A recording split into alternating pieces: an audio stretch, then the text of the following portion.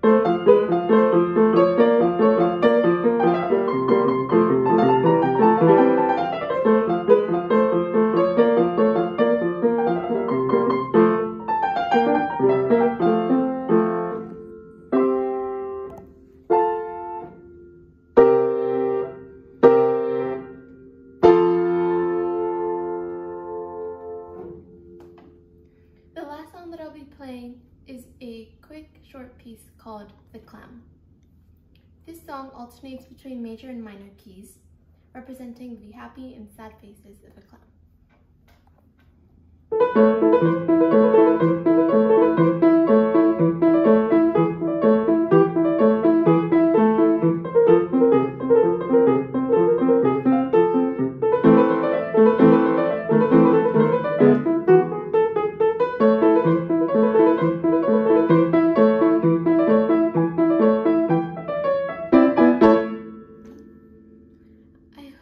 These 2 songs show you my love and passion for piano.